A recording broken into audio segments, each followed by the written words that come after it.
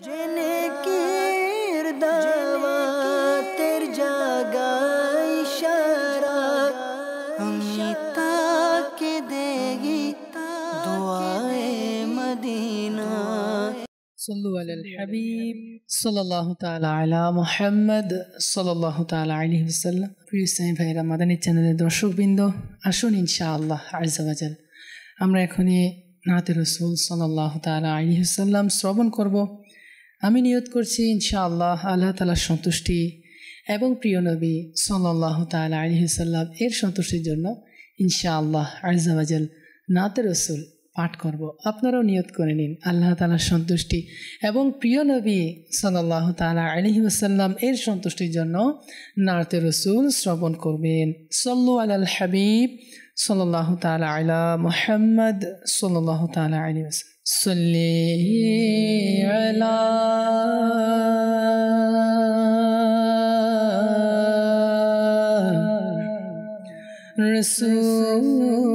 রাসূলিনা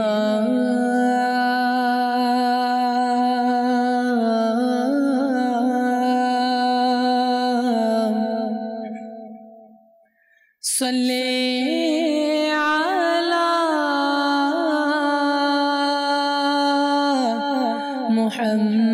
محمد صلی علی کریمنا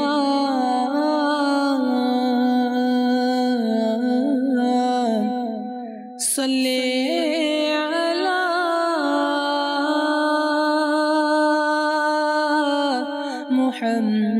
মুহাম্মাদিন প্রিয় নবী আমায় ডাকিবে আজ না হয় তো কাল যাব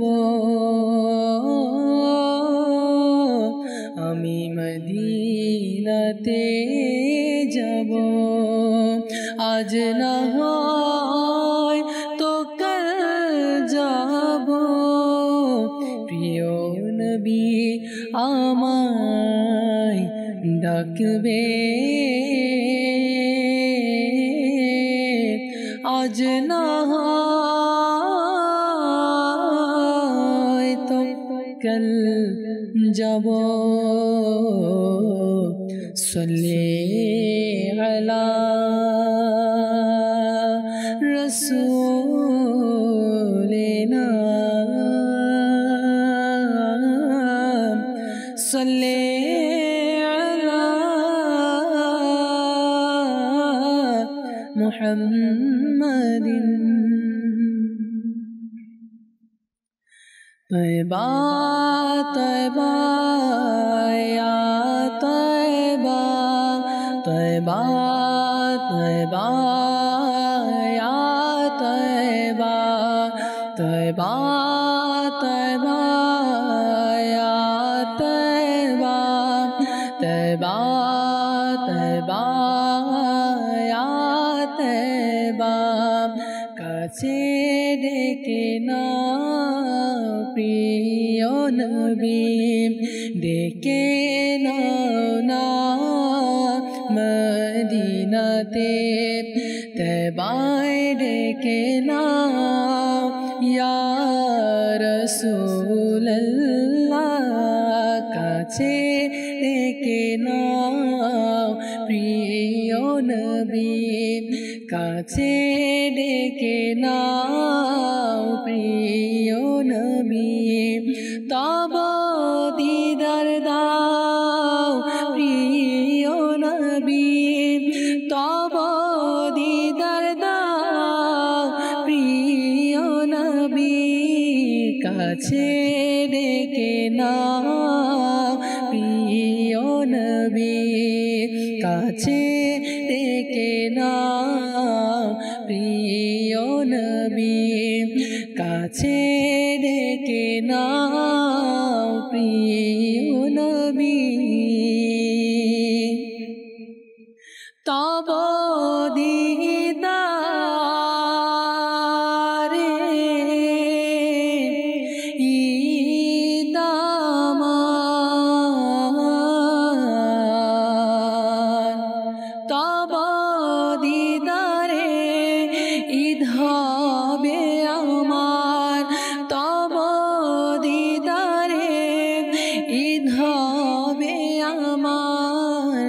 তব দিদার দাও প্রিয় নবী তব দিদার দাও প্রিয় নবী তব দিদার দাও প্রিয় নবী কাছে ডেকে নাও প্রিয় নবী কাছে ডেকে নাও প্রিয় নবী তব দিদার দাও প্রিয় নবী হাসরে যেন মুখে থাকে ইয়া রাসূলুল্লাহ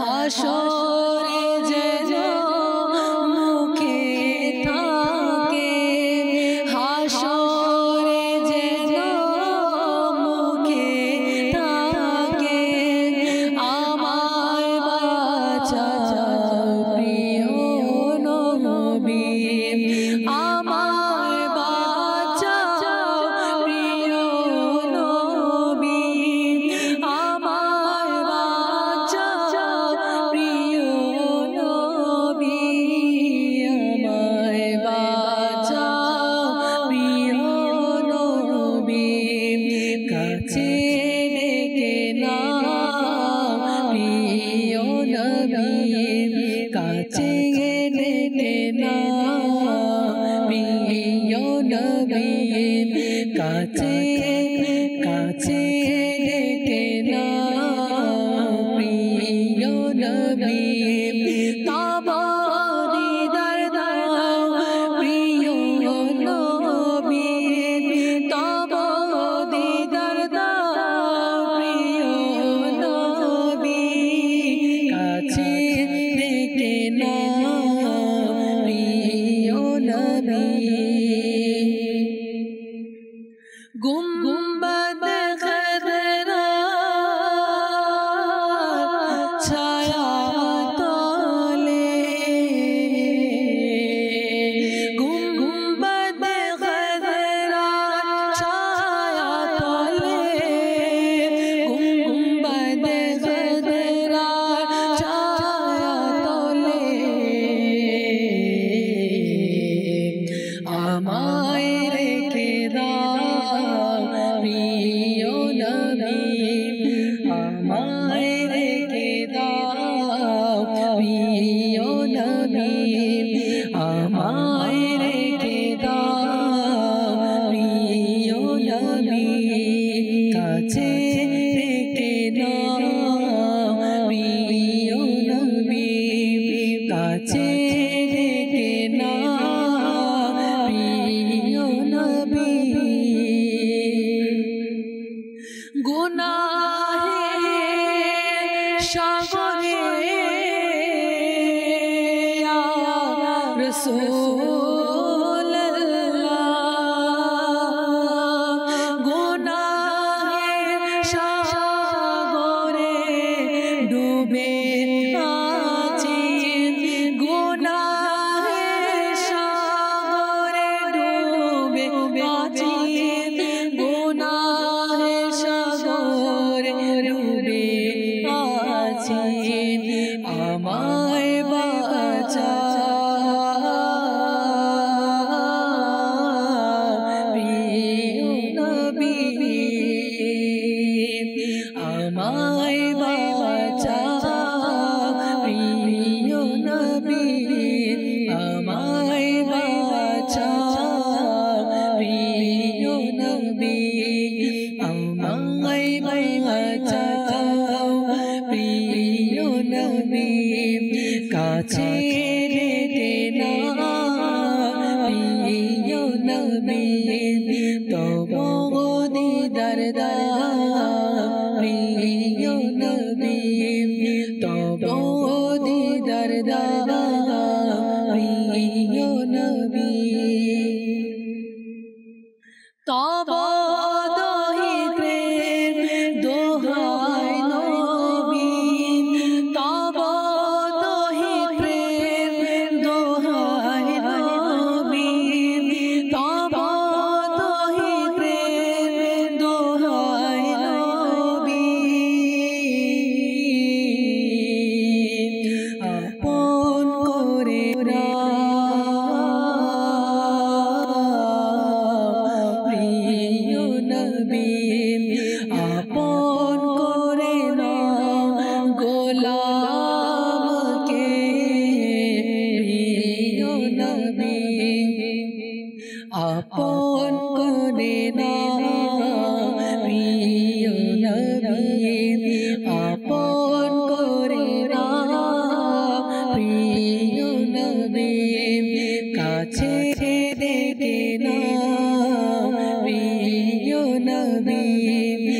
কাছে ডেকে না প্রিয় নবী তব দিদার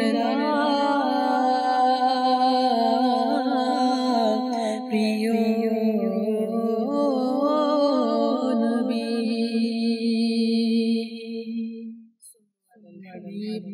সাল্লাল্লাহু তাআলা আলা মুহাম্মদ আলহামদুলিল্লাহি রাব্বিল আলামিন ওয়াসসালাতু ওয়াসসালামু আলা সাইয়্যিদিল মুরসালিন আম্মা বা'দ ফাআউযু বিল্লাহি মিনাশ শাইতানির রাজীম বিসমিল্লাহির রহমানির রহিম সালাতু ওয়াসসালামু আলাইকা ইয়া রাসূলুল্লাহ ওয়া আলা আলিকা ওয়া আসহাবিকা ইয়া হাবিবাল্লাহ সালাতু ওয়াসসালামু আলাইকা ইয়া নবিয়াল্লাহ ওয়া আলা আলিকা ওয়া আসহাবিকা ইয়া নূরাল্লাহ। ইসলামি ভাইরা ও মাদানী চ্যানেলের দর্শক শ্রোতা, আলহামদুলিল্লাহি রাব্বিল আলামিন। আজ দাওয়াত ইসলামের সাপ্তাহিক সুন্নতে ভরা ইজতিমার মধ্যে শরীক হওয়ার, শামিল হওয়ার সৌভাগ্য নসিব হয়েছে। প্রিয় সাহেবেরা, আমার প্রিয় নবী রাসূলুল্লাহ আরবি সাল্লাল্লাহু তাআলা আলাইহি ওয়া আলিহি সাল্লামের উপর দুরূদে পাক পাঠ করার অসংখ্য ফজিলত এবং বরকত হাদিসে মুবারাকার মধ্যে বর্ণিত রয়েছে। তার মধ্যে একটি ফজিলত আজকের বয়ানের মধ্যে শেখ তরিকত আমির আহলে সুন্নাত দামাত বরকাতুহুল আলিয়া নকল করেন এভাবে, যেটি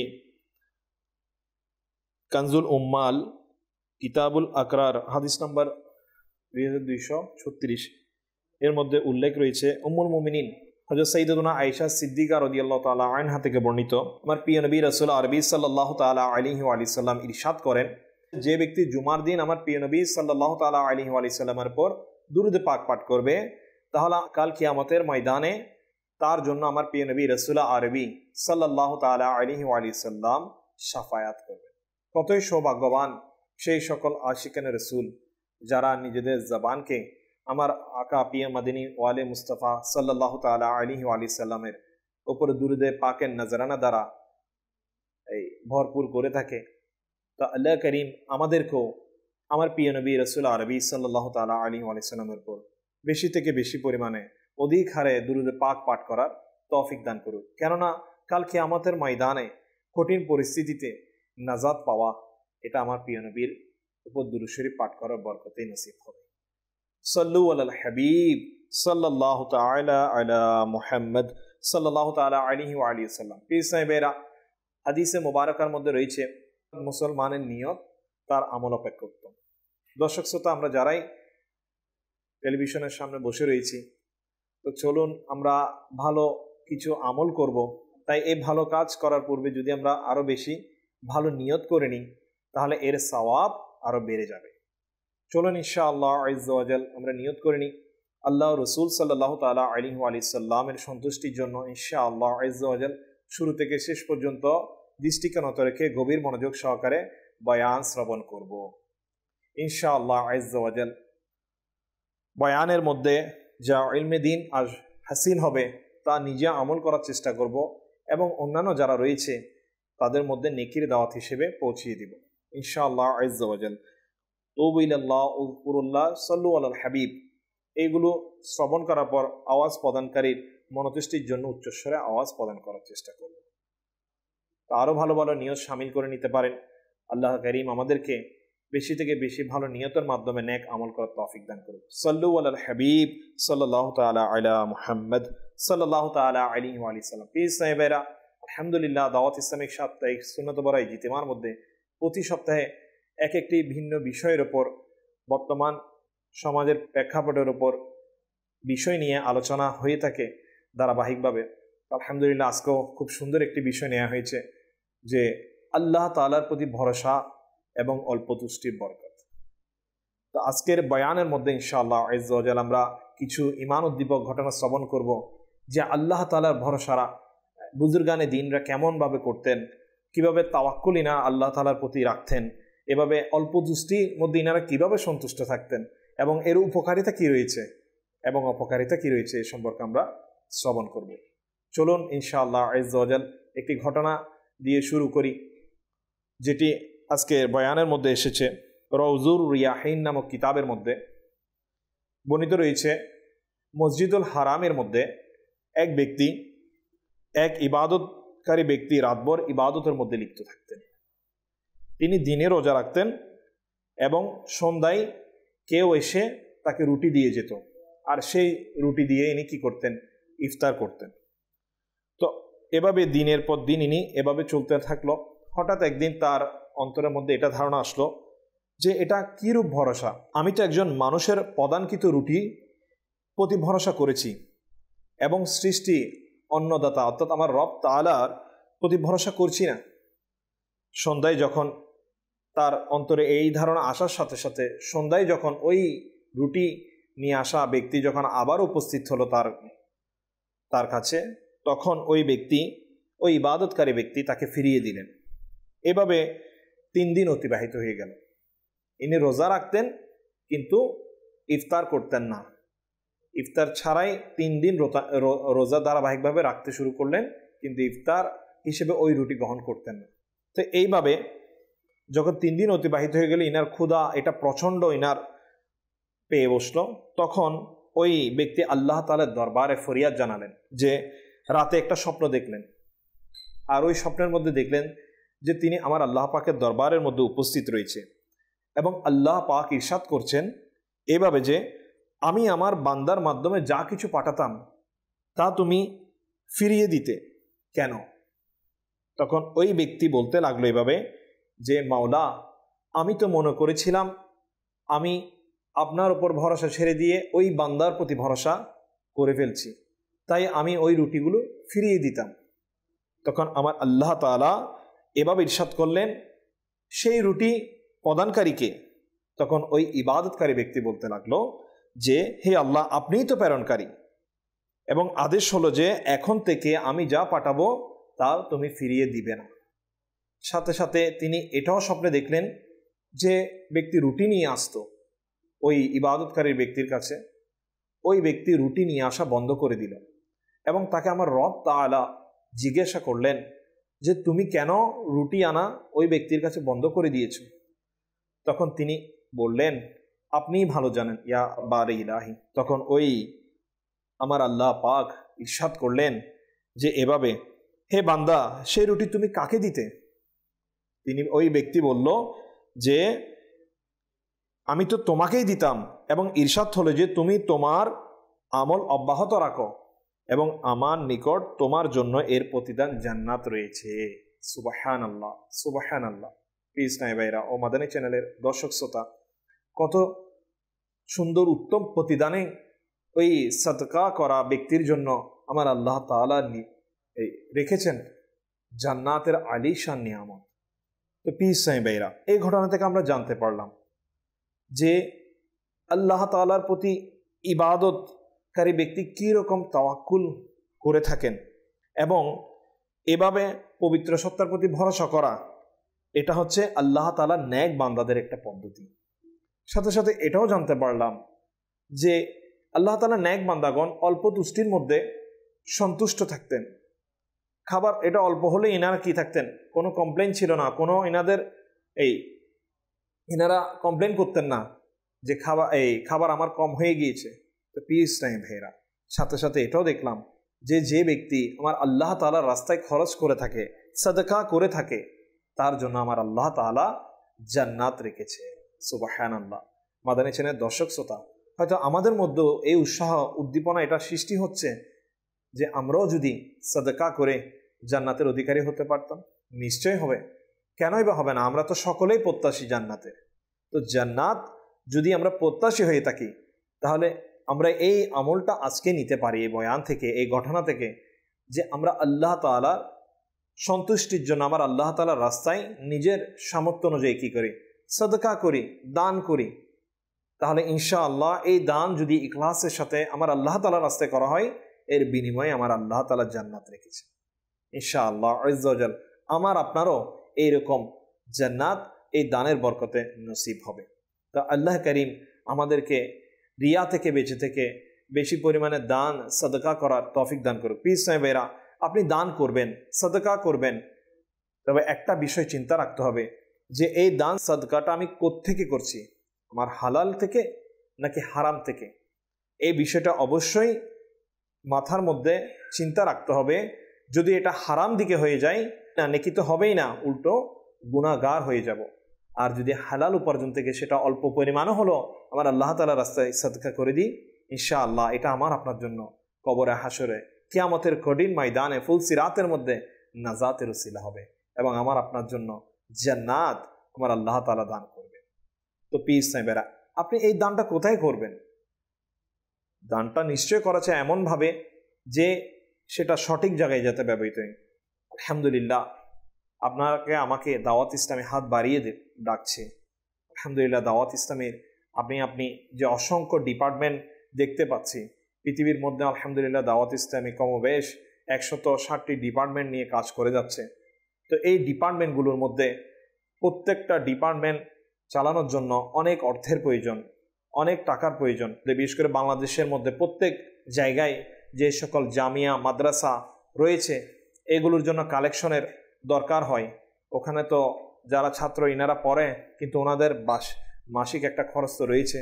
যারা উস্তাদ সাহেবরা পড়ায় তাদের অবশ্যই একটা বেতন রয়েছে এবং ওনাদেরকে যে খাবার খাওয়ানো হয়, আলহামদুলিল্লাহ দাওয়াত ইসলামের মাদ্রাসাগুলো ফি সাবিলিল্লাহ দিনের খেদমত করে যাচ্ছে।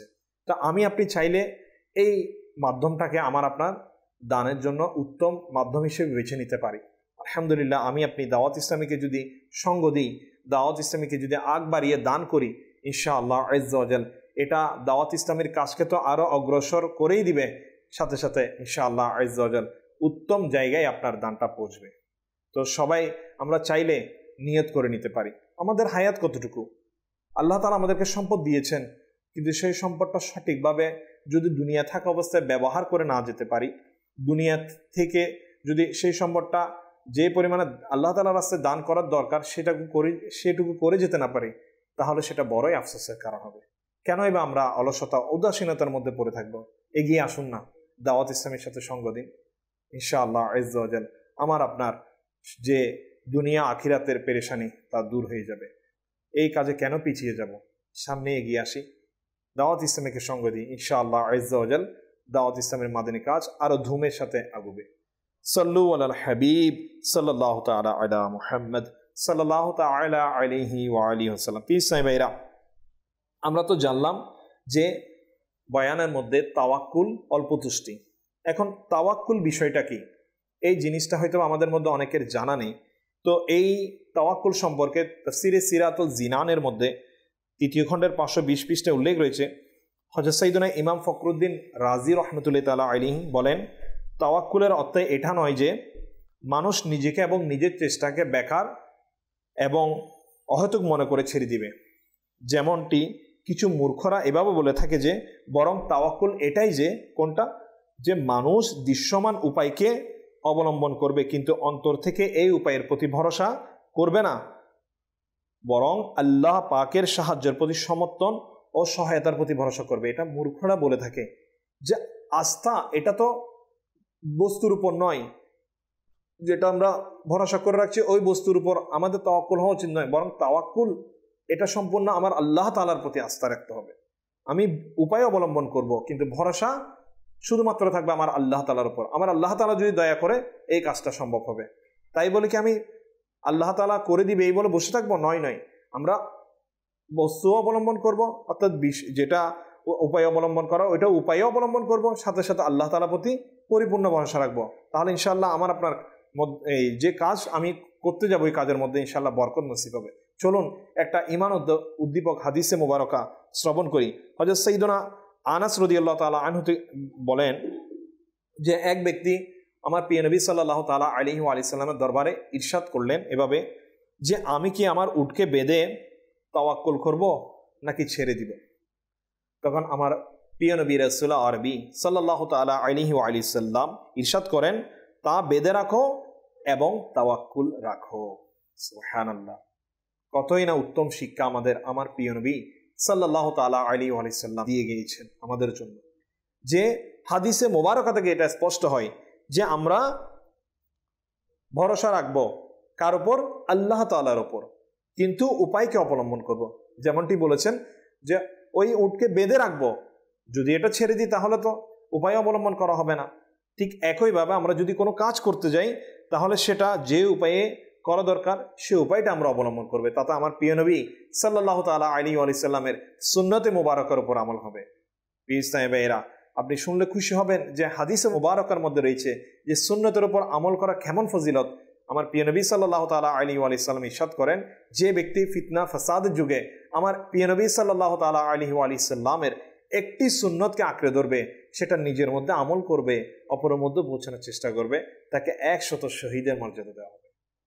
তো কতই না সহজ আমল যে 100 শহীদের মর্যাদা। এটা কেমন কেমন মর্যাদা আল্লাহ রসুল ভালো জানেন, যেটা দুনিয়ার কোনো সম্পদ দিয়ে পাওয়া সম্ভব নয়। অথচ আমার প্রিয় নবীর একটা সুন্নতকে আঁকড়ে ধরলে সম্ভব। যে আমরা ভরসা আল্লাহ তাআলার উপর রেখে যদি উপায়কে অবলম্বন করি, আল্লাহ রসুল সাল্লাল্লাহু আলাইহি ওয়াসাল্লামের সুন্নতের উপর আমল হয়ে যাবে। তো আমরা কি চাইলে পারি না এই তাওয়াক্কুলটা সুন্নত মোতাবেক আমল করার? অবশ্যই পারি।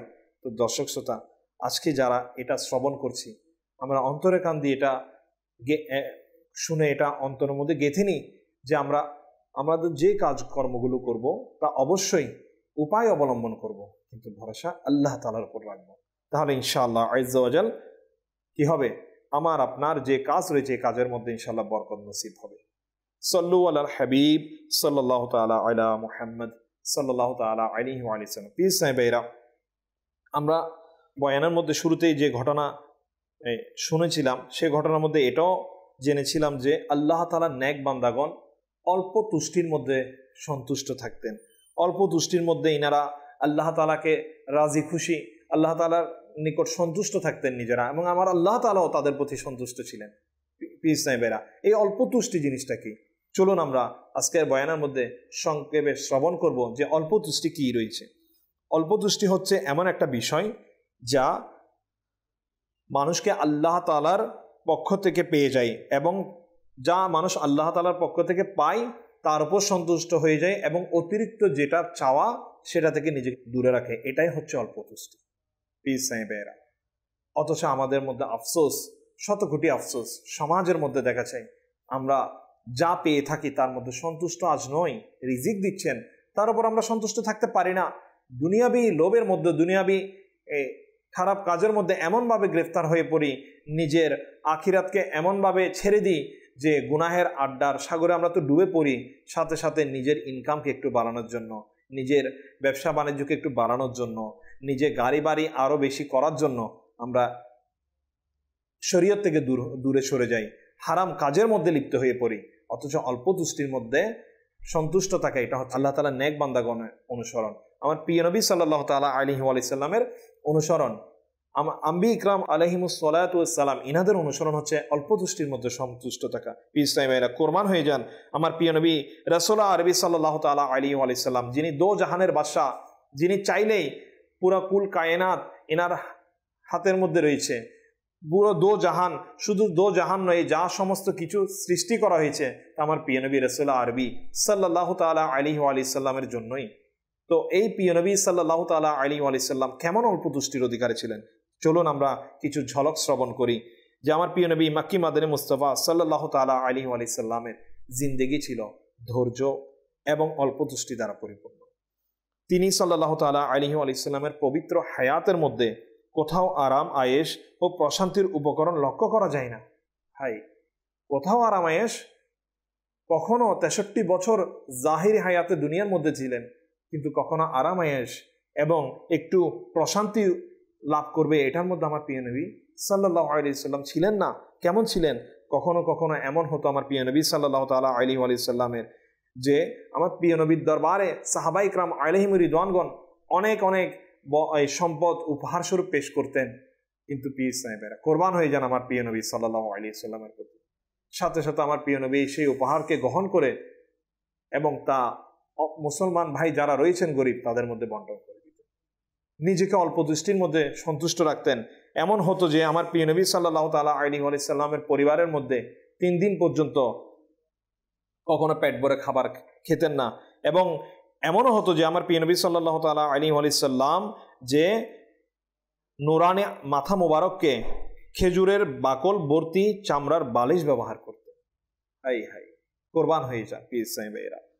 কখনো সুস্বাদু মজাদার খাবারের আকাঙ্ক্ষাই করেননি, এমনকি কখনো তিনি চাপাটি খাননি।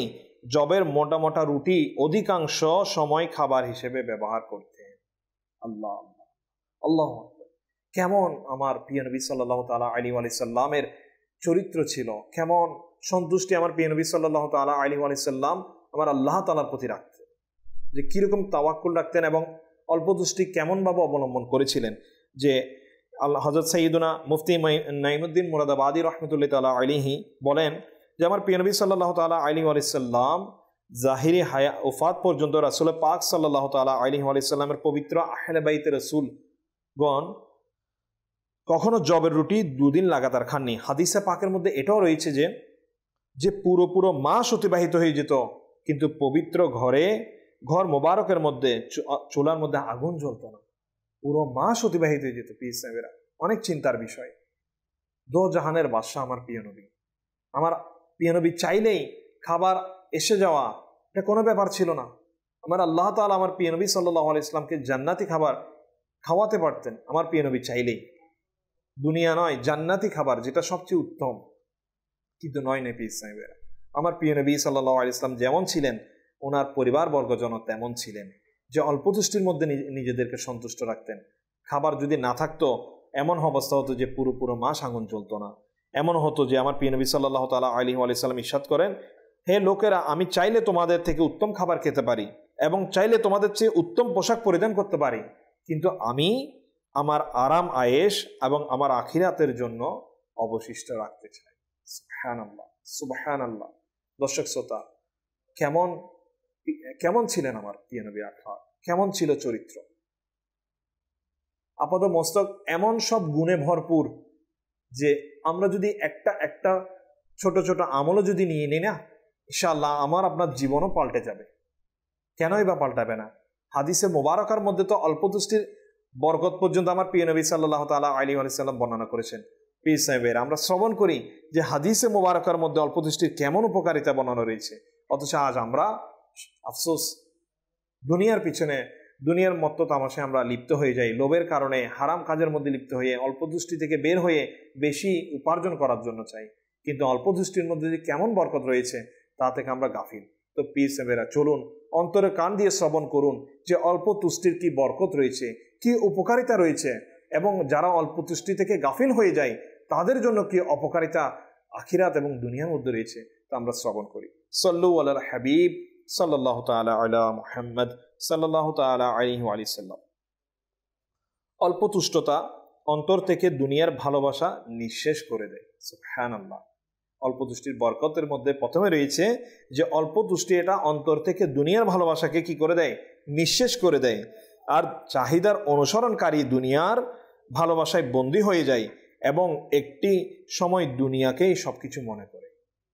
পীর সাহেবের এই হাদিসে মোবারকের মধ্যে একটা অপরটার বিপরীত বলা হচ্ছে।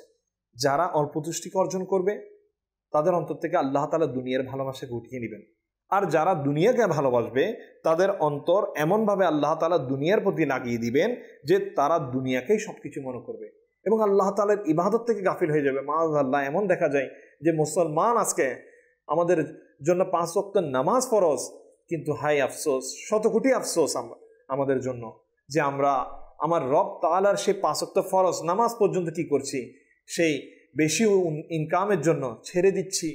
আমাদের একটু খেয়ালই হচ্ছে না যে আমরা নিজেদের কতটুকু ক্ষতি করে বসছি। এক তো আল্লাহ তাআলার অবাধ্যতা করছি, তার উপর আল্লাহ তাআলার ফরজকে পর্যন্ত ছেড়ে দিচ্ছি। এটা কেমন হবে আমাদের ভাগ্যে? পীর সাহেবেরা, চিন্তার বিষয়। আজকে যে আমাদের এই সমাজের মধ্যে ফিতনা ফিসাদ, এত যে এই আযাব, এত যে বিভিন্ন রকম বিমারি নতুন নতুন সৃষ্টি হচ্ছে, এটা কেন? নিশ্চয়ই এটা আমাদের গুনাহের কারণে। এটা যে আমরা তো আল্লাহ তাআলার অবাধ্যতা করছি এর কারণে হচ্ছে। পীর সাহেবেরা, আমার আল্লাহ তাআলা আমাকে আপনাকে অনেক বেশি ভালোবাসেন। কখনো চাই না যে আমার আল্লাহ তাআলার বান্দাগণ কষ্ট পাক, কিন্তু আমরা নিজেরাই নিজেদের ক্ষতি করে বসছি, নিজেরাই আল্লাহ তাআলার হুকুম থেকে গাফিল হয়ে দুনিয়ার দিকে ঝুঁকে পড়ছি, আর সেই আযাবগুলো আমাদের উপর চলে আসছে। ইসলামী ভাইরা, আরেকটি হাদিসে মোবারকের মধ্যে এসেছে যে অল্প তুষ্টির ব্যক্তি উপায়ের চেয়ে উপায় সৃষ্টিকারী আল্লাহ পাকের প্রতি দৃষ্টি বেশি রাখে। সুবহানাল্লাহ।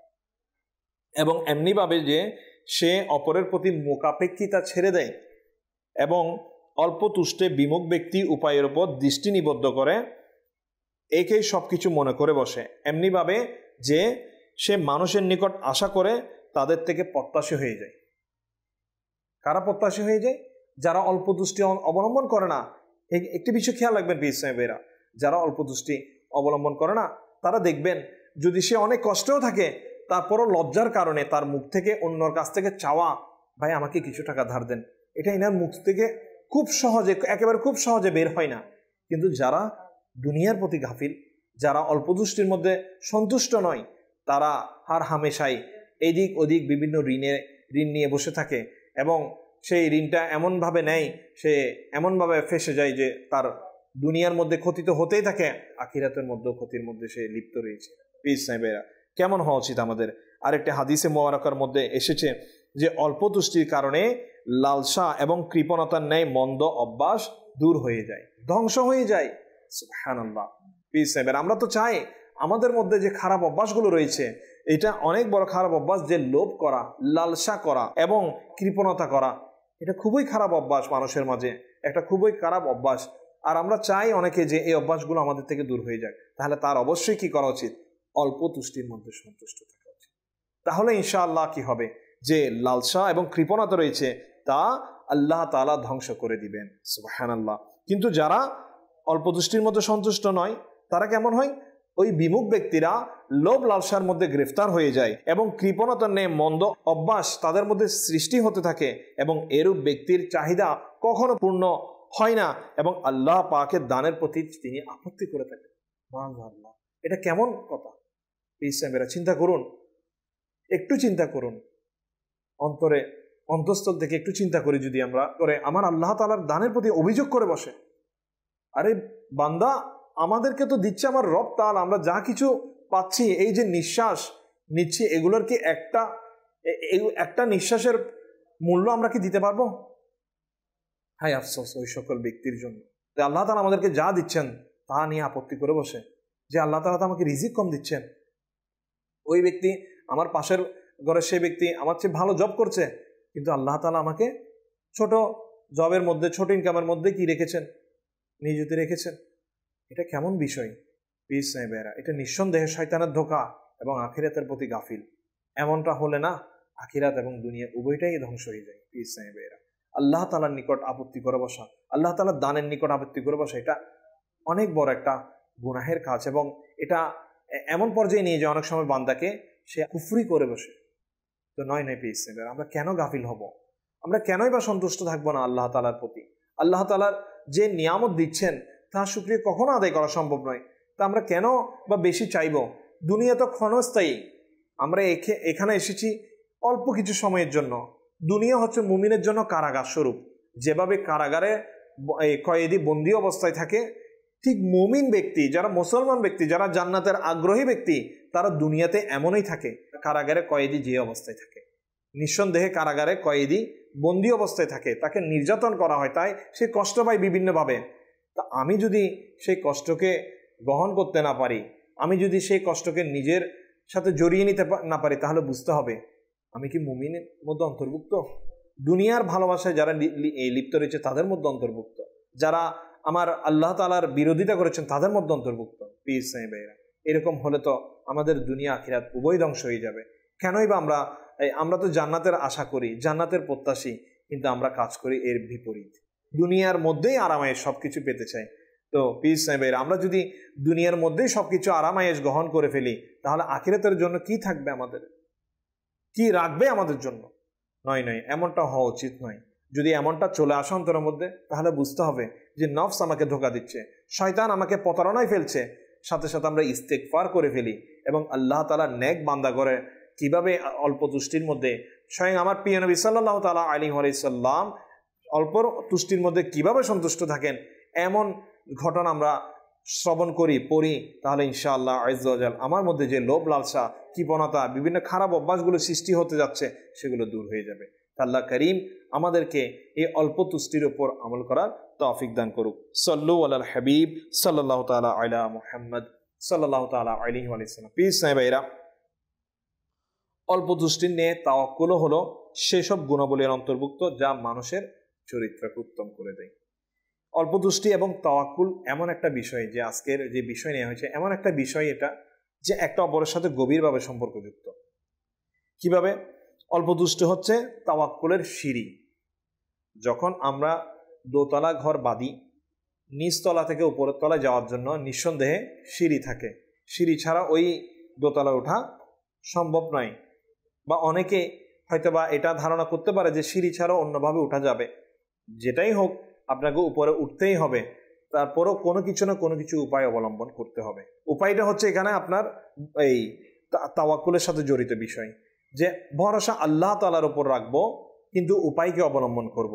ঠিক একইভাবে অল্প তুষ্টি হচ্ছে তাওয়াক্কুলের সিঁড়ি এবং মানুষকে তাওয়াক্কুলের প্রতি উদ্বুদ্ধ করে, এবং বান্দা অল্প সম্পদে তুষ্ট হয়ে যায় এবং রব্বে করিমের প্রতি ভরসা থাকে। আল্লাহ পাকের প্রতি তাওয়াক্কুল ইমানের ওয়াজিব এবং ফরজ সমূহের প্রতি একটি গুরুত্বপূর্ণ অংশ।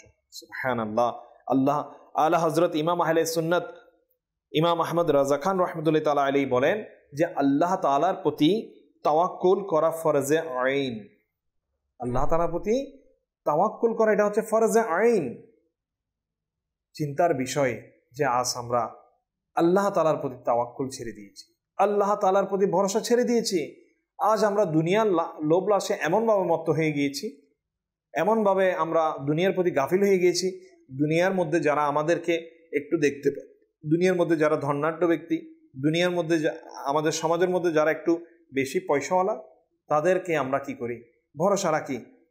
অথচ নয় পিছনে বেড়া। ফরজা আইন বলা হচ্ছে যে আমার আল্লাহ তাআলার প্রতি ভরসা রাখা। আর আমরা কোথায় চলে গিয়েছি? এই একমাত্র কারণ হচ্ছে আমরা আজ ইলমে দ্বীন থেকে দূরে। আমাদের মধ্যে ইসলামিক যে জ্ঞান অর্জন করা ফরজ ছিল, সেই ফরজে আইন, আমার প্রিয় নবী সাল্লাল্লাহু তাআলা আলাইহি ওয়া সাল্লামের একটি হাদিসে মোবারকা হচ্ছে যে প্রত্যেক মুসলমান নরনারীর উপর জ্ঞান অর্জন করা ফরজ। অনেকের মনে প্রশ্ন আসতে পারে, জ্ঞান তো সেটা যে কোনো বিষয় হতে পারে, কিন্তু তাফসীরের মধ্যে ব্যাখ্যা এমন এসেছে যে কিতাবের মধ্যে ওই আইনটা বলা হচ্ছে যে ফরজে, যে জ্ঞান অর্জনের কথা বলা হচ্ছে, ওই জ্ঞানটা হচ্ছে ফরজে আইন। যেটা একজন মুসলমান দুনিয়ার মধ্যে চলতে গেলে, দুনিয়ার মধ্যে থাকতে গেলে তার যত বিষয় দুনিয়ার সাথে জড়িত রয়েছে, সে যখন আপনার বালেগ হবে, এরপর নামাজ পড়বে, নামাজের হুকুম হাকাম জানা, এরপর রোজা, হজ, জাকাত, এভাবে প্রত্যেকটা বিষয়, ইসলামের যে আকাইদের বিষয় রয়েছে, আমার আল্লাহ তাআলার ব্যাপারে, আমার আল্লাহ রাসূল সাল্লাল্লাহু আলাইহি ওয়াসাল্লামের ব্যাপারে, সাহাবায়ে কেরামদের ব্যাপারে কীরকম জানা উচিত, এবং এই সমস্ত বিষয় সম্পর্কিত আরও যেগুলো বিষয় রয়েছে দুনিয়াবি, যে যখন সে চাকরি করে, ব্যবসা করে, সেই বিষয় সম্পর্কে ইসলামী মাসাইলা কী রয়েছে, এগুলো জানা প্রত্যেক মুসলমান নরনারীর উপর ফরজ। অথচ আমরা এই ফরজে আইন থেকে গাফিল হয়ে দুনিয়ার জ্ঞানের মধ্যে ব্যস্ত রয়েছি। দুনিয়াবি ডিগ্রি, সার্টিফিকেট অনেক অর্জন করে ফেলছি, কিন্তু সে আফসোস, শতকোটি আফসোস, আজকাল এমনও ব্যক্তি দেখা যায় যারা ডক্টরেট, যারা পিএইচডি ডিগ্রিধারী, কিন্তু ওনারা নামাজের ফরজ কয়টা সঠিকভাবে জানে না। ফরজ গোসল হলে কিভাবে সেটা আদায় করতে হবে সেটা জানে না। প্লিজ সাইবেরা, তো আমাদের এমনটা হওয়া উচিত নয়। আমরা তো মুসলমান, আল্লাহ তাআলার বান্দা। আল্লাহ তাআলা আমাদেরকে এখানে নির্দিষ্ট সময়ের জন্য পাঠিয়েছেন এবং তার ইবাদত করার জন্য, তার হুকুম হাকামকে অনুসরণ করে জান্নাতি হওয়ার জন্য, আমাদেরকে নেক আমল করে জান্নাত লাভ করার জন্য আমাদেরকে পথ দেখিয়ে দিয়েছেন আমার প্রিয় নবী সাল্লাল্লাহু তাআলা আলাইহি ওয়াসাল্লামের সুন্নতের মাধ্যমে। অথচ আমরা এগুলো ছেড়ে দিয়ে দুনিয়াবি লোভ লালসায় মত্ত হয়ে গেছি। এমনটা নয়। যদি এমনটা হয়ে যায় না যে আল্লাহ তাআলার প্রতি যে ভরসা, তাওয়াক্কুল এবং অল্প তুষ্টি, এই দুটি গুণ কখনোই অর্জন করা সম্ভব নয়। তো আল্লাহ তাআলা আমাদেরকে দুনিয়ার যে লোভ লালসা, দুনিয়ার যে ভালোবাসা, এটা অন্তর থেকে দূর করে দিক, এবং আল্লাহ তাআলার প্রতি ভরসা রাখা, তাওয়াক্কুল রাখা, এটা বেশি বেশি করার এবং অল্প তুষ্টের মধ্যে নিজেকে সন্তুষ্ট রাখার তৌফিক দান করুক। কেননা যে আপনি চিন্তা করবেন, যখন আল্লাহ তাআলার প্রদত্ত হালাল রিজিকের উপর আপনি ভরসা রাখবেন, আপনি ওই রিজিকের মধ্যে সন্তুষ্ট থাকবেন, দেখবেন ইনশাআল্লাহ ওই অল্প তুষ্টির মধ্যে বরকত রয়েছে। হাদিসে মুবারাকার মধ্যে রয়েছে এটা। আপনি আমল করে দেখুন, প্র্যাকটিক্যাল আমি বলছি, গ্যারান্টি। আপনি আমল করে দেখুন, ইনশাআল্লাহ অবশ্যই বরকত পাবেন। তো প্লিজ সাইবেরা, সময় শেষের দিকে, তো আজকের বয়ানের মধ্যে আমরা আল্লাহ তাআলার প্রতি ভরসা এবং তাওয়াক্কুল সম্পর্কে জানতে পারলাম। তো এভাবে আমরা যদি আরও অনেক ইলমে দ্বীন হাসিল করতে চাই, তা আমাদেরকে ব্যবস্থা করে দিয়েছে দাওয়াত ইসলামী। আলহামদুলিল্লাহ, এরকম সাপ্তাহিক ইজতিমার পাশাপাশি দাওয়াত ইসলামের যে 12 মাদানী কাজ রয়েছে, আজকের ইজতিমার মধ্যে একটি মাদানী কাজের ব্যাপারে কথা বলা হয়েছে, সেটি হচ্ছে মসজিদ দরস, অর্থাৎ দাওয়াত ইসলামীর যে এই দৈনন্দিন 5টি কাজ রয়েছে তার মধ্যে একটি কাজ হলো মাদানী দরস। তো এই দরসটা ওই প্রত্যেক মসজিদে যেখানে যেখানে অনুমতি রয়েছে ওখানে বিভিন্ন বিষয়ের উপর, বিশেষ করে ফাইজানে সুন্নাত আমির আহলে সুন্নাত দামাত বরকতুল আলিয়ার বিশ্ববিখ্যাত কিতাব এই ফাইজানে সুন্নাত, এই ফাইজানে সুন্নাতের দরস দেয়া হয়ে থাকে। আমাদের যারা ইসলামী ভাই রয়েছে তারা আপন আপন মসজিদের মধ্যে ঈশান নামাজের পর এভাবে বিভিন্ন বিষয়ের উপর সংক্ষিপ্ত 7 মিনিট দরস দিয়ে থাকে। ইসলামের এটা নিঃসন্দেহে ইলমে দ্বীন অর্জন করার একটা অনেক বড় একটা উত্তম মাধ্যম। মাত্র 7টা মিনিট, আর আপনি যদি এই 7টা মিনিট এই দরসের মধ্যে অংশগ্রহণ করেন অনেক বড় সৌভাগ্যবান ব্যক্তির মধ্যে অন্তর্ভুক্ত হন। কেমন সৌভাগ্যবান? বলা হচ্ছে ইলমে দ্বীনের মজলিসের মধ্যে কিছুক্ষণ সময় বসা সেটা 60 বছর নফল ইবাদত করার চেয়ে বেশি সুবহানাল্লাহ। তো আমরা কেন গাফিল থাকবো? কেন আল্লাহ তাআলার ইবাদত থেকে, ইলমে দ্বীন অর্জন করা থেকে নিজেকে দূরে রাখবো? চলুন না, এগিয়ে আসুন। দাওয়াত ইসলামের যেখানে যেখানে মসজিদ দরস রয়েছে, আমরা যারা চ্যানেলের মধ্যে দেখছি হয়তো আমাদের আপন আপন এলাকার মধ্যেও মসজিদ দরস চালু রয়েছে, কিন্তু আমরা জানি না। আমরা খোঁজ করি যে দাওয়াত ইসলামের মসজিদ দরস এটা কোথায় হয়ে থাকে। এটা ঈশার নামাজের পর প্রত্যেক মসজিদেই চলে আমাদের। আলহামদুলিল্লাহ বাংলাদেশের মধ্যে অসংখ্য মসজিদের মধ্যে দরস চালু রয়েছে। তো ওখানে এভাবে সংক্ষেপে প্রতিদিন ইলমে দ্বীনের চর্চা হয়। আমি আপনি চাইলে এই ইলমে দ্বীনের মজলিসের মধ্যে অন্তর্ভুক্ত হতে পারি। আল্লাহ করিম আমাদেরকে খোঁজ নিয়ে এই ইলমে দ্বীন হাসিল করার এবং আজকের বয়ানের মধ্যে আমরা যা কিছু শ্রবণ করলাম তার উপর তা মনে রেখে নিজে আমল করি। প্রথমত আমরা নিজে আমল করি, তাহলে দেখবেন ইনশাআল্লাহ আমার পরিবারকে সেই আমলটা শিখাই। দেখবেন আমি আপনি চেঞ্জ হলে আমার সমাজ চেঞ্জ হবে, পরিবার চেঞ্জ হবে, এই সমাজ চেঞ্জ হবে, গোটা রাষ্ট্র ইনশাআল্লাহ একদিন এই সুন্নতের মধ্যে রেঙ্গে যাবে। আল্লাহ করিম আমাদেরকে যা কিছু শ্রবণ করেছি তা স্মরণ রেখে নিজে আমল করার এবং অপরের নিকট পৌঁছে দেওয়ার তৌফিক দান করুক। আমিন। বিজাহিন নবীল আমিন সাল্লাল্লাহু তাআলা আলাইহি ওয়া আলিহি সাল্লাম। সাল্লু আলাল হাবিব সাল্লাল্লাহু তাআলা আলা মুহাম্মদ সাল্লাল্লাহু তাআলা আলাইহি ওয়া আলিহি সাল্লাম। প্রিয় ভাইরা, আলহামদুলিল্লাহ দাওয়াত ইসলামী সাপ্তাহিক সুন্নাতে ভরা ইজতিমার মধ্যে আমরা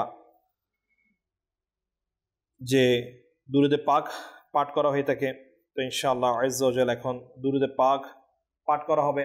তো যারাই আমরা টেলিভিশন স্ক্রিনের সামনে বসে রয়েছি, আমরা আমার আল্লাহ রসুল সাল্লাল্লাহু তাআলা আলাইহি ওয়া সাল্লামের উপর দুরুদে পাক পাঠ করার সম্মানার্থে সম্ভব হলে দুজন হয়ে বসে মনোযোগ দিয়ে মদিনা শরীফকে ধ্যান করে করে দুরুদে পাক পাঠ করার চেষ্টা করি।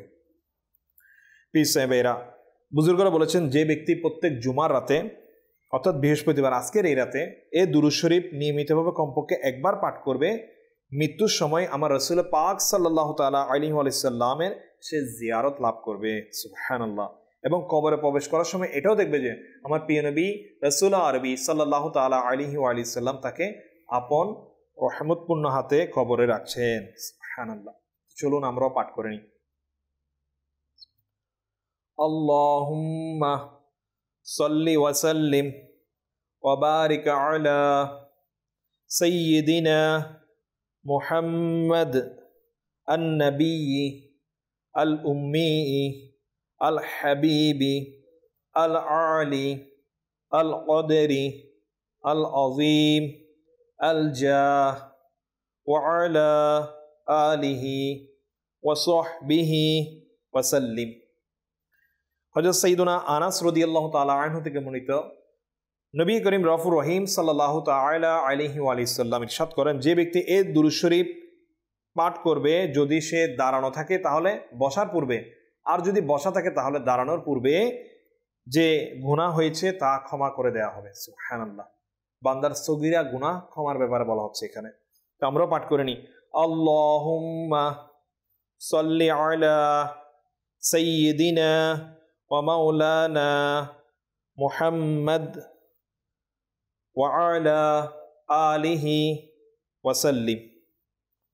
যে ব্যক্তি এই দুরূদ শরীফ পাঠ করবে তার জন্য রহমতের 70টি দরজা খুলে দেওয়া হবে।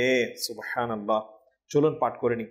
সাল্লাল্লাহু আলা মুহাম্মদ সাল্লাল্লাহু তাআলা আলাইহি ওয়া আলিহি ওয়াসাল্লাম।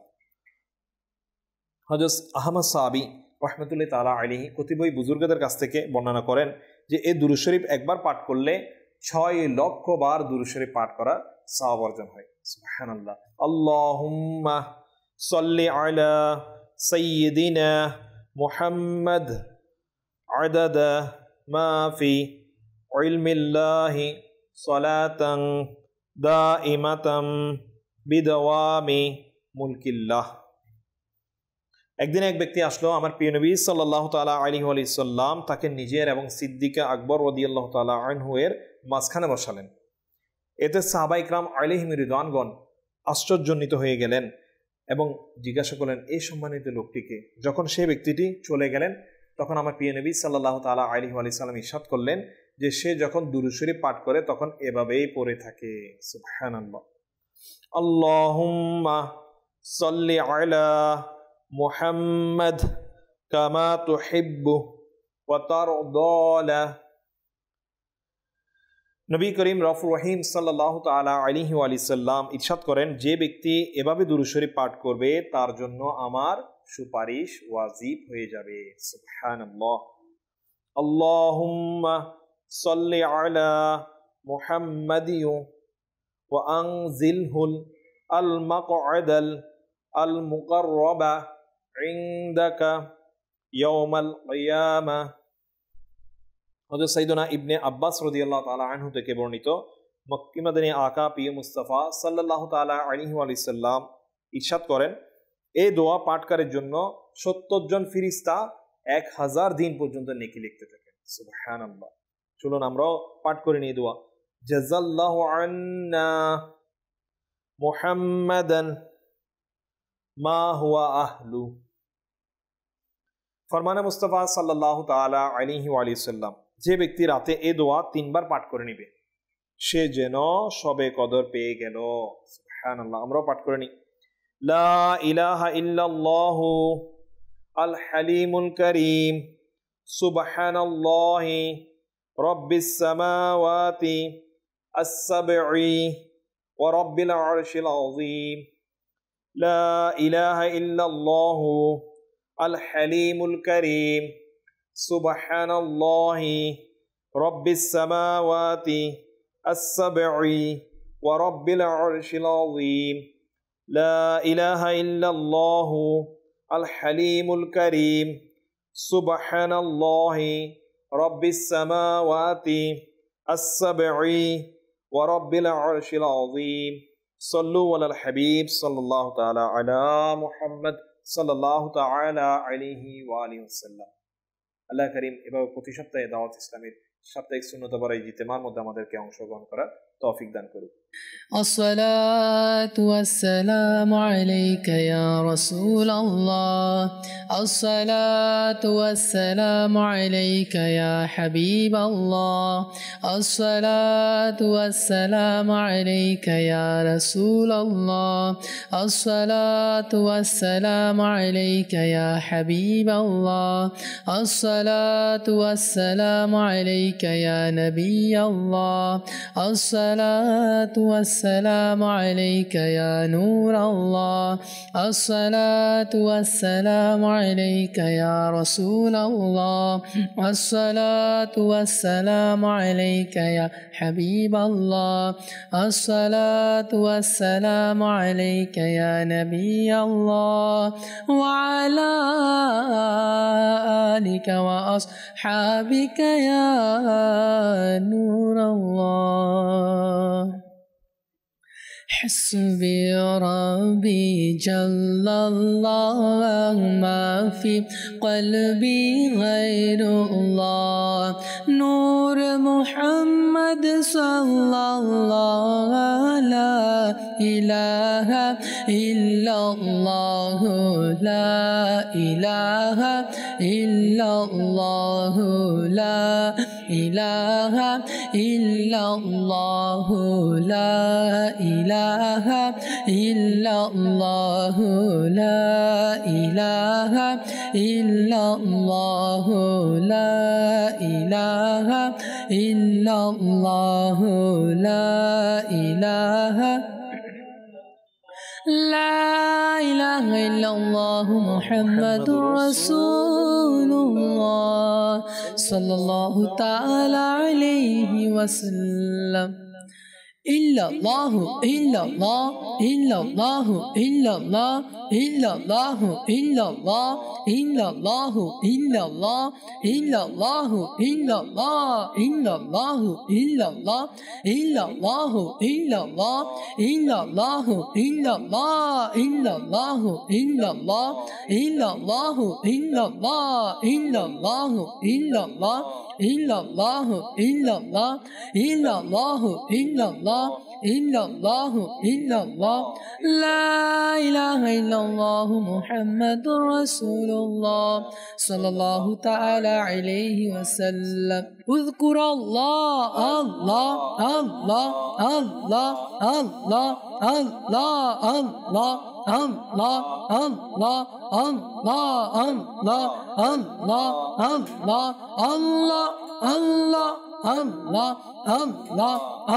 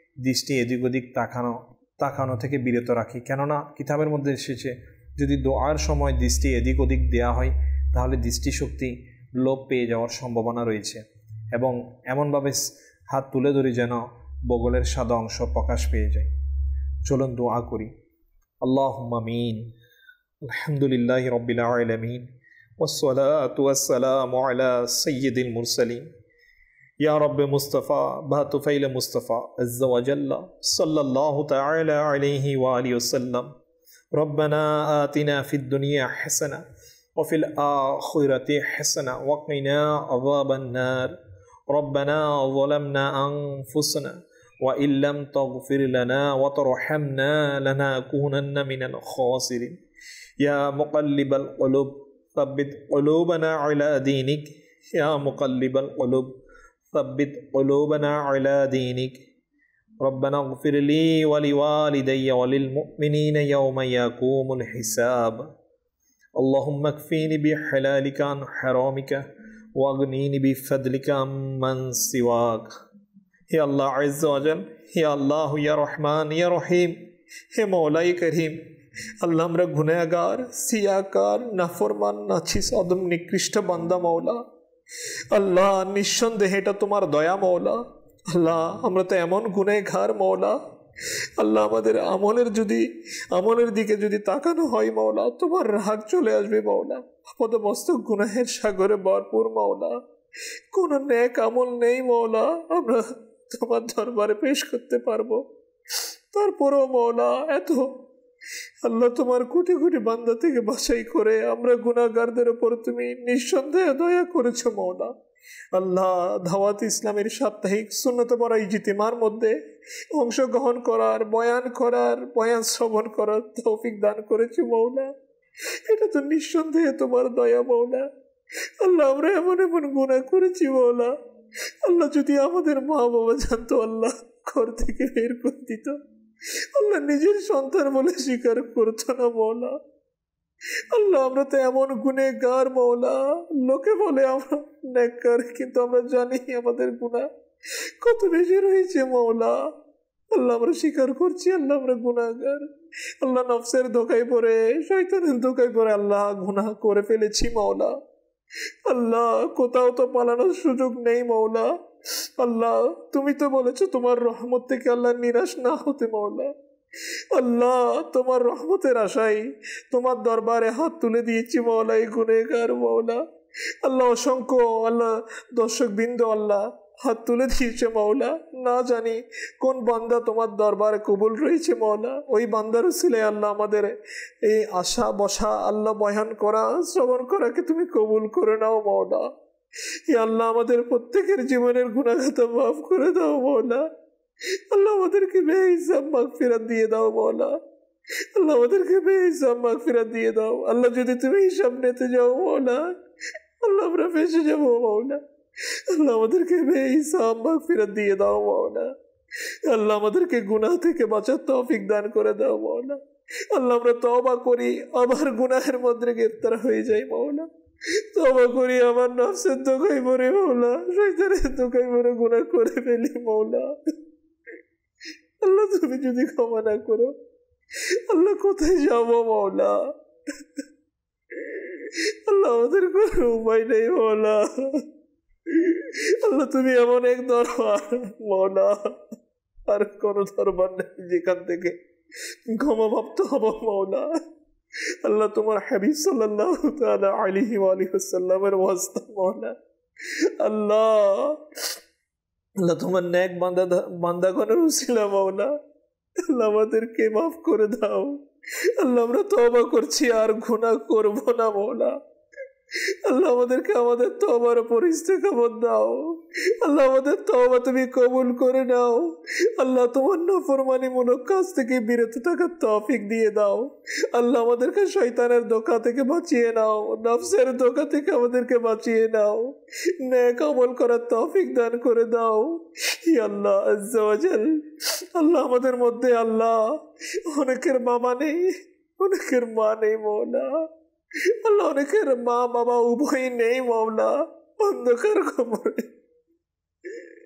চলে গিয়েছে মওলা যে মা বাবা অনেক কষ্ট করে লালন পালন করেছে আল্লাহ জানি না কে কোন অবস্থায় রয়েছে আল্লাহ আমাদের যাদের পিতামাতা কবরস্থ হয়ে গিয়েছেন আল্লাহ ওনাদেরকে বেহিসাব মাগফিরাত দিয়ে দাও আল্লাহ ওনাদের সমস্ত ভুল ত্রুটি গুনাহ খাতা আল্লাহ তুমি মাফ করে দাও আল্লাহ কবরের আযাবকে তুমি মাফ করে দাও ইয়া আল্লাহ আজ্জা ওয়া জাল ওনাদেরকে বেহিসাব মাগফিরাত দিয়ে দাও আল্লাহ যারা আমাদের পিতামাতা আত্মীয় স্বজন যারা জীবিত রয়েছে আল্লাহ প্রত্যেকের নেক হায়াতে তয়বা দিয়ে দাও প্রত্যেকের নেক হায়াতে তয়বা দিয়ে দাও আমাদের মুর্শিদের নেক হায়াতে তয়বা দিয়ে দাও আল্লাহ তার হায়াতে তয়বা দিয়ে দাও হে আল্লাহ আজ্জা ওয়া জাল আমাদের মধ্যে অনেকে আল্লাহ বিভিন্ন ধরনের পেরেশানির মধ্যে গ্রেফতার আল্লাহ কাউকে বলতে পারছে না মওলা অনেকে অনেক জটিল কঠিন বিমারির মধ্যে গ্রেফতার আল্লাহ, বলতে পারছে না মওলা।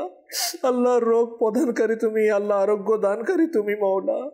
এ আল্লাহ তুমি তো আমাদের থেকে পরীক্ষা নিয়ে থাকো মওলা, কিন্তু আমাদের মধ্যে পরীক্ষা দেওয়ার কোনো যোগ্যতা নেই মওলা। অনেক দুর্বল মওলা। ই আল্লাহ আল্লাহ আমাদেরকে, আল্লাহ আমাদের মধ্যে যারা পেরেশানির মধ্যে গ্রেফতার, আল্লাহ প্রত্যেককে তুমি আল্লাহ পেরেশানি থেকে আসানি দান করো আল্লাহ। জটিল এবং কঠিন বিমারি থেকে শিফা দান করে দাও ই আল্লাহ। অনেকে ঋণগ্রস্ততার মধ্যে গ্রেফতার, আল্লাহ ঋণ পরিশোধ করার তৌফিক দিয়ে দাও। অনেকে পাওনা রয়েছে, পাওনা আদায়ের তৌফিক দিয়ে দাও আল্লাহ। অনেক ভাই বেকারত্বতার মধ্যে ভুগছে আল্লাহ, বেকারত্ব দূর করে আল্লাহ হালাল আসান রুজির ব্যবস্থা করে দাও হে আল্লাহ আজ্জাওয়াজাল। আল্লাহ অনেক ইসলামী ভাই বোন মওলা উপযুক্ত রয়েছে বিয়ের, আল্লাহ নেক আল্লাহ পাত্র ভাতৃর সাথে আল্লাহ বিয়ের ব্যবস্থা করে দাও মওলা হে আল্লাহ আজ্জাওয়াজাল।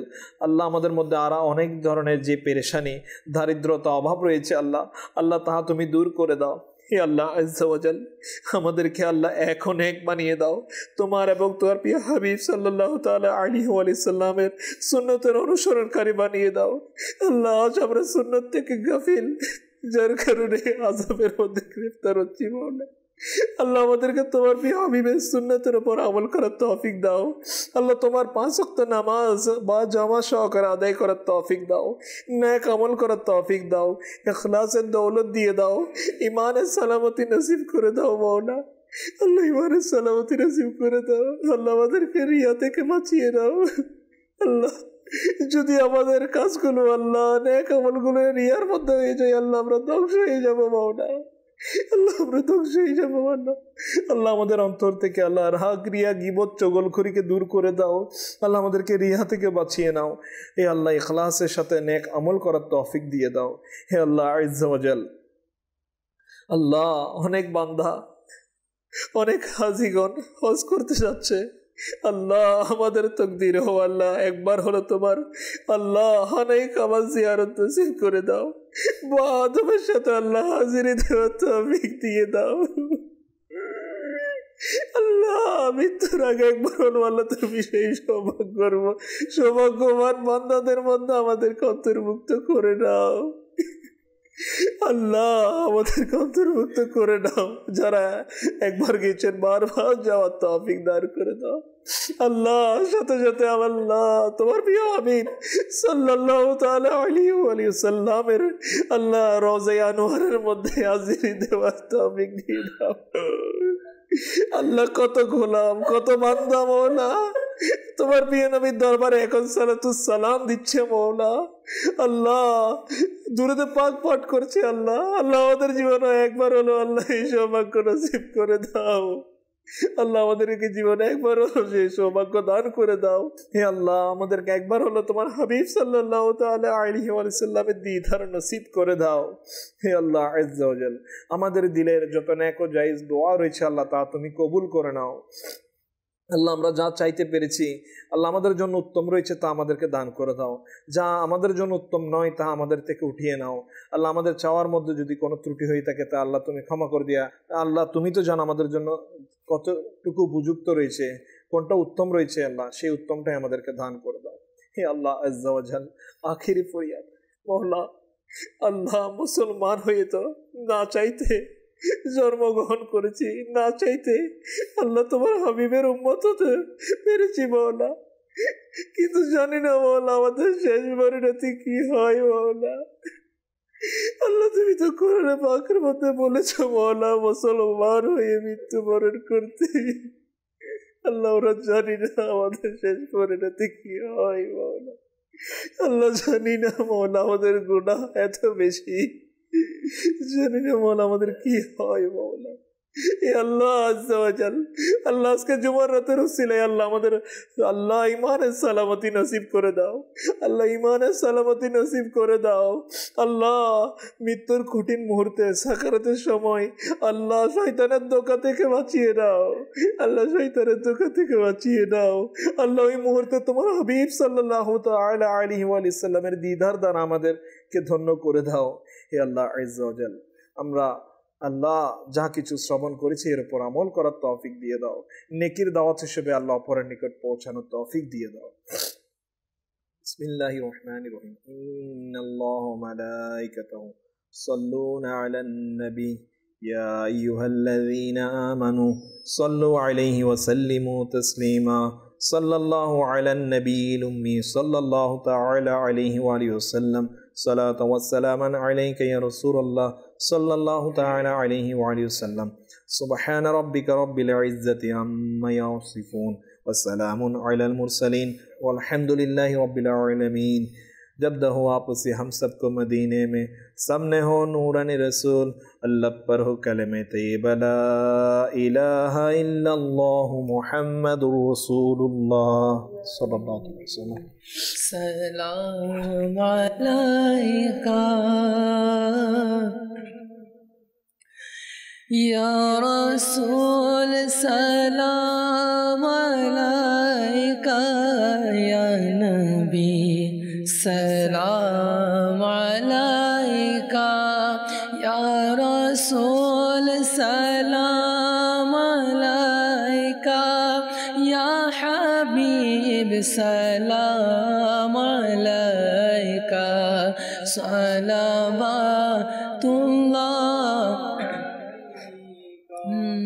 যখন পাব তোমার দিদার, যখন পাব তোমার দিদার, তখন ঈদ হবে আমার। যখন পাব তোমার দিদার, তখন ঈদ হবে আমার। ইয়া নবী দিদার দানা মদনী মদিনে ওয়ালে, ইয়া নবী সালাম আলাইকা ইয়া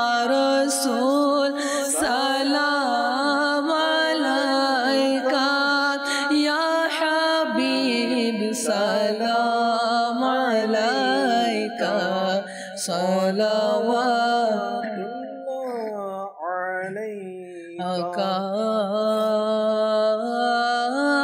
ইয়া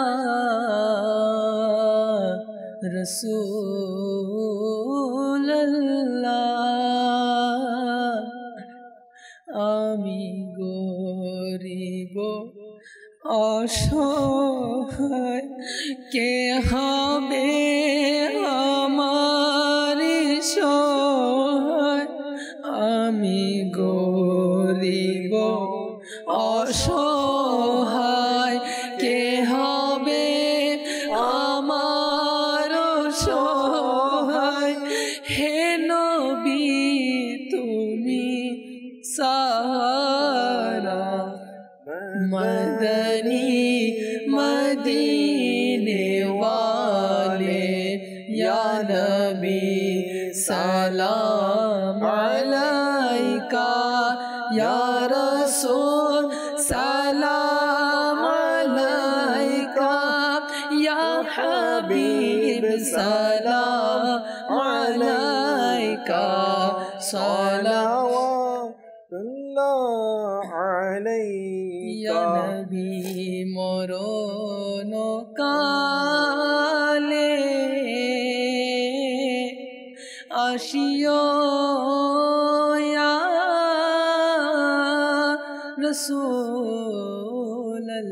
রাসূলুল্লাহ কা ইয়া হাবিবাল্লাহ।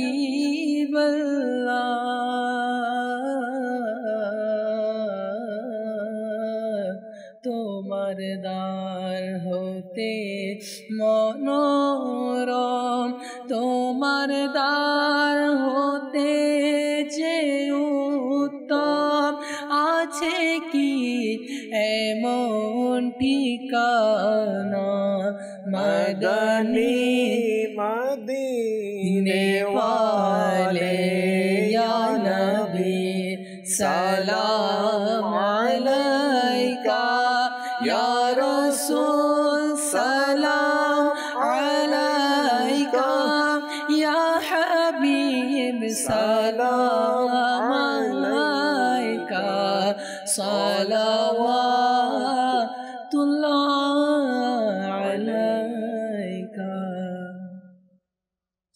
আসসালামু আলাইকা ইয়া রাসূলুল্লাহ ওয়া আলা আলিকা ওয়া আসহাবিকা ইয়া হাবিবাল্লাহ। দর্শক শ্রোতা, চলুন আমরা মজলিস থেকে ওঠার দোয়া পড়ে নিই ইনশাআল্লাহ আযজা ওয়া জাল। এর বরকতে যদি এই মজলিসের মধ্যে আমাদের কোনো ভুল ত্রুটি হয়ে থাকে তা ক্ষমা করে দিয়ে আল্লাহ তাআলা সিলমোহর মেরে দিবেন এবং তা আমাদের জন্য ইনশাআল্লাহ নাজাতের উসিলা হয়ে যাবে। সুবহানাকাল্লাহুম্মা ওয়া বিহামদিকা লা ইলাহা ইল্লা আনতা আস্তাগফিরুকা ওয়া আতুবু ইলাইক। سبحانك اللهم وبحمدك لا إله إلا أنت أستغفرك وأتوب إليك. سبحانك اللهم وبحمدك لا إله إلا أنت أستغفرك وأتوب إليك. صلاة والسلام عليك يا نبي الله وعلى آلك وأصحابك يا نور الله. سبحان ربك رب العزة عما يصفون والسلام على المرسلين والحمد لله رب العالمين بحق لا إله إلا الله محمد رسول الله صلى الله تعالى عليه وعلى جن کی دعوت